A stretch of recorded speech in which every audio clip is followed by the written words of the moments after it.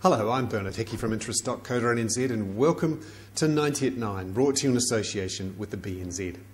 This is your morning briefing where you get everything you need to know in 90 seconds at 9 o'clock, starting now with news from Europe, where Greece has been issued two deadlines by its partners in the European Union.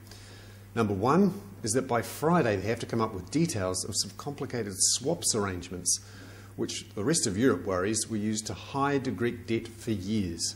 Goldman Sachs, of course, was involved. Also, Greece has to provide more detail on its budget cuts by March the 16th. Meanwhile, the Dow rose 125 points in late trade. Barclays, the British bank, came out with very strong profits, a doubling of profit. And also, the Federal Reserve came out with a report on manufacturing, which showed it was up, so that people are more relaxed about the prospects of global recovery. In Britain, inflation there jumped to 3.5% for the year, above its target 2%. That's because of the reversal of a sales tax cut, and oil prices have risen. The weak pound was a factor there too. However, it did force the Bank of England's governor to write a letter to the UK government saying why inflation was outside that target range.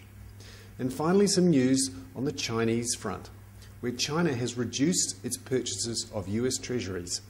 In fact, in the last 4 months, they've been a net seller to the tune of 45 billion US. This helped push the US dollar down, which meant the New Zealand dollar rose to 70.6 cents overnight. I'm Hickey. That was 90 at 9, brought to you in association with the BNZ.